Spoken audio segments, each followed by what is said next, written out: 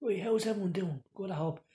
Yeah, yesterday I got a Quake for the Switch, and it's the 25th anniversary of Quake, and it's awesome. Only €10, and it comes with Quake and Quake 64, but it has a whole bunch of different modes as well, new stuff, and it's awesome. It's in celebration of the 25th anniversary of Quake. Quake came out in 1996 and it was revolutionary. It was awesome. It took Doom and it took it to the next level in terms of 3D enemies, environments, and multiplayer. It was just awesome. Quake. It was really brilliant. And at the time, you had to have a pretty good PC to play Quake. Um, yeah, console versions.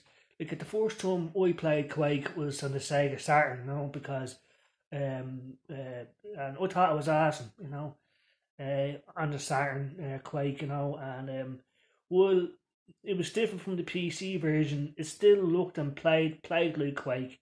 Was really blown away with it, considering the fact that the Saturn isn't really a 3D powerhouse, and at the time everyone was saying this game is not going to run on the Sega Saturn because it's just not capable of doing it.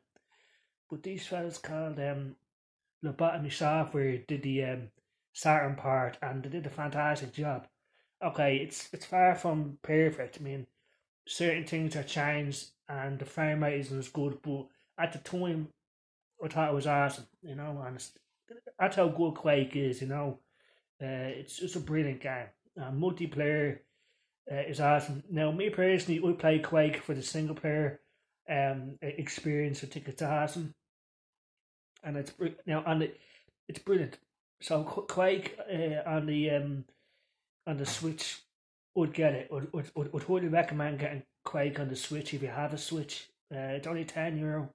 You get Quake, you get Quake 64, and there's a whole bunch of new modes and added things because it's the anniversary now. So yeah, just want to make a quick video about that.